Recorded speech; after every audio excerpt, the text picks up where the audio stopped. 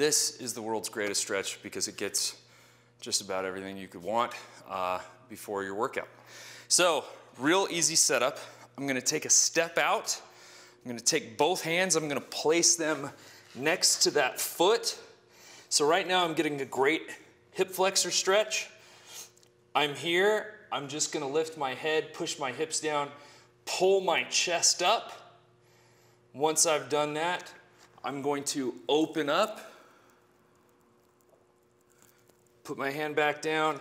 Now I'm gonna try to open up to the other side. Hand back down, push my butt back so I can get this hamstring nice and stretched. Meet the feet together, then repeat. That's the world's greatest stretch.